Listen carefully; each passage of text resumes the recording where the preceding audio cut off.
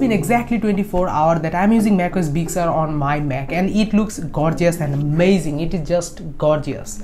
Anyway, so in this video we're gonna do the hands-on of macOS Big Sur for the first time, and I'm going to show you everything new on the macOS 11 or the macOS Big Sur, anything you want to say.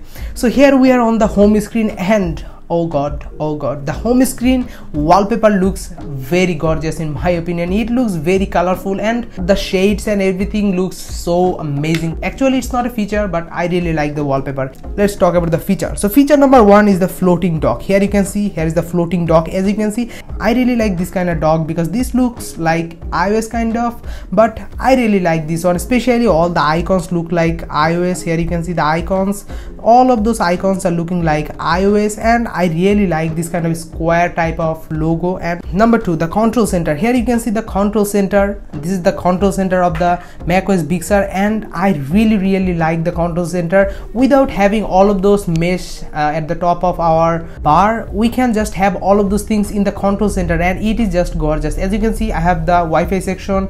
If I go back, I have the Bluetooth, I have the AirDrop, and everything in a place, and I don't need to find anything anywhere else and without making the things messy. And I also have the display brightness and also the sound settings, so that is really interesting and very amazing.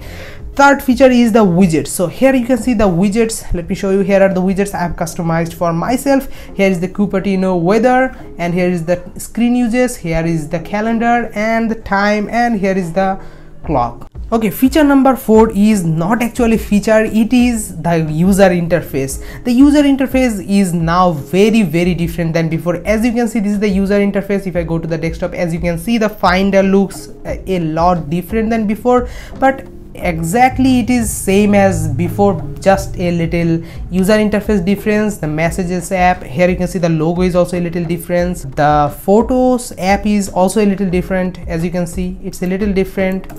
Like all of those applications got a little polish that I really like. So that is about the cool looking user interface. Feature number 5 is Safari improvement, and I have to tell you that Safari is now very amazing. Before I was using Google Chrome or Brave, but right now I'm using Safari. Right now, as you can see, let me show you, I'm using my own Twitter account over here.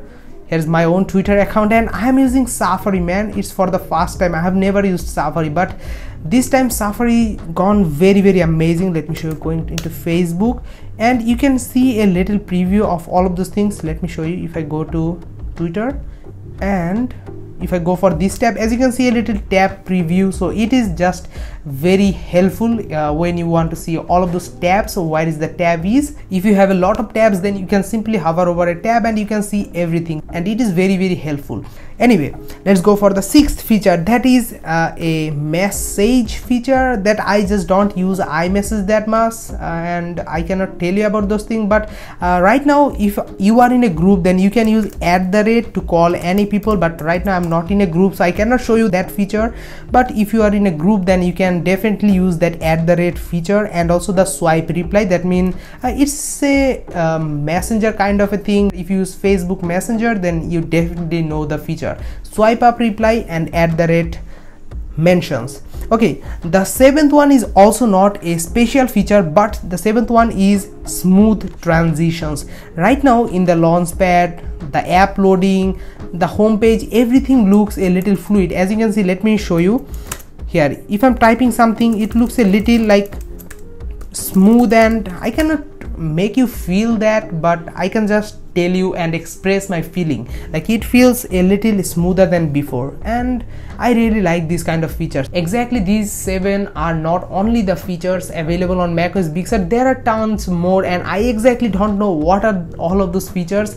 By the way, these 7 features I found on macOS Big Sur, and this was my hands-on, and it is just very smooth and just cool and amazing. I have also taken some screenshots over here that I have already posted on Twitter. Here you can see the storage, the overview, here is the home, Big Sur home, and here is the control center, and this hefty nifty settings are very helpful. Anyway, so this was my hands-on over the macOS Big Sur. If you know a lot more than me about the macOS Big Sur, let me know in the comment section, because it will be really amazing for me to read all of your comments about the macOS Big Sur. But the thing is, I'm really loving the macOS Big Sur. It is much smoother than macOS Catalina, and that's it. This was my hands-on the macOS Big Sur.